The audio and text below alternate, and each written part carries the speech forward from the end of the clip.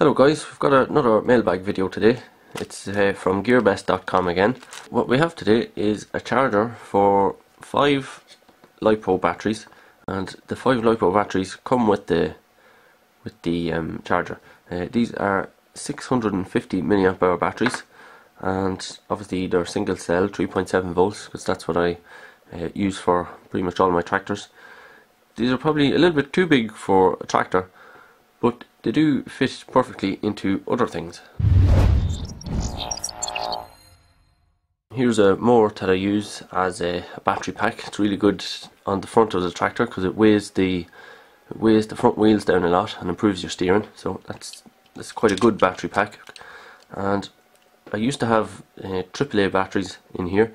Then I switched to using LiPos, and as you can see, this battery fits pretty perfectly in there.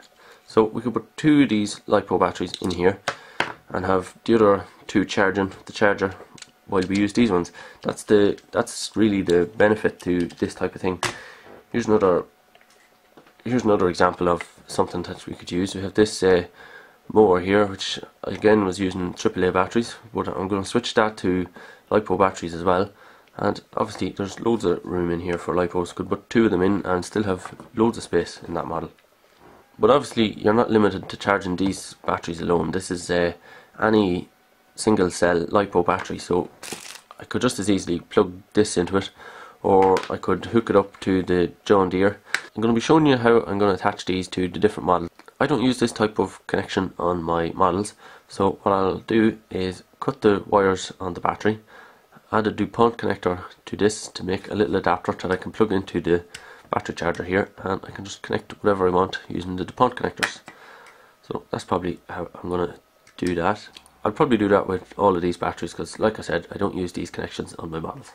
Most of the cheap LiPo battery chargers that you get now are USB, so this one is no exception, and there's nothing strange about that. The reason for that is pretty obvious. You need more than 3.7 volts to charge your single cell LiPo battery, and everybody already has 5 volt USB power blocks for their mobile phones, or lots of devices like tablets and things like that all use these power blocks, and those power blocks are much more expensive than these cheap little controllers.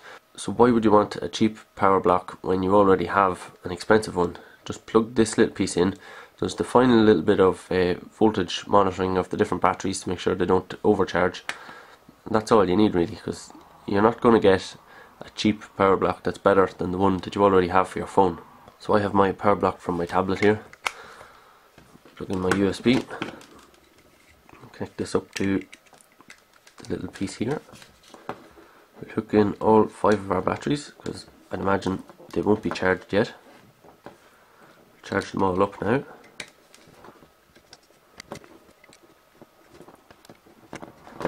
It's obviously built to a point, you know, you can feel when you're pushing the connectors in that it's a little bit rough, but it doesn't need to be expensive. It's only a socket for to charge a few batteries. It doesn't make any difference.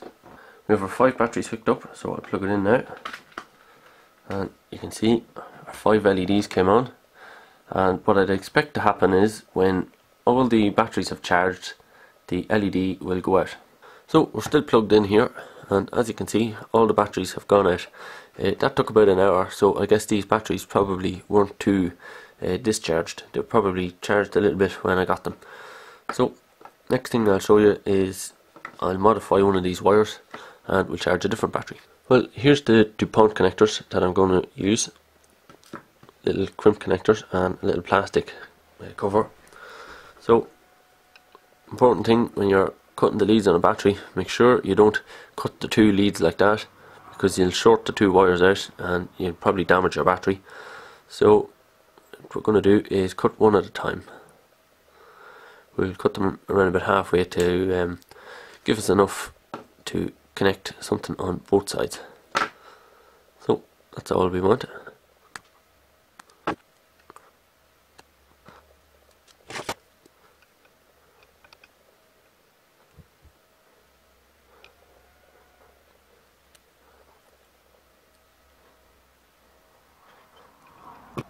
Okay, there's the 2 wires, so hopefully now we can fit them into our DuPont connector. the wires are a little bit thicker than the hole, so take a little bit of persuasion. So here's our little adapter piece. We just hook that up to our battery charger, and now we can bring in the battery we want to charge, which is in this trailer. Make sure we get the connections the right way around, positive to positive, ground to ground, and we can leave that to charge now. So that's as simple as it is to get this little charger to charge all the models. I have less than 5 models in a minute, so I could pretty much charge every model I have with this in one go, which is pretty useful. So GearBest have lots of things like this for RC cars and RC drones and stuff like that. So make sure and check out their website and you might find something. This is about $16 I think. There might be additional shipping fees as well, I'm not sure, but still it's pretty cheap. Well, that's all I have for you on the USB LiPo charger from GearBest.com. They have lots of different things like this that you might find useful, so make sure and head over to their website and let us know what you find or what you think is useful. If you have any comments or suggestions, you can head to the forum or post below the video here. And if you like this video, make sure and hit the like button or share the video. And that's everything, so thanks very much for watching.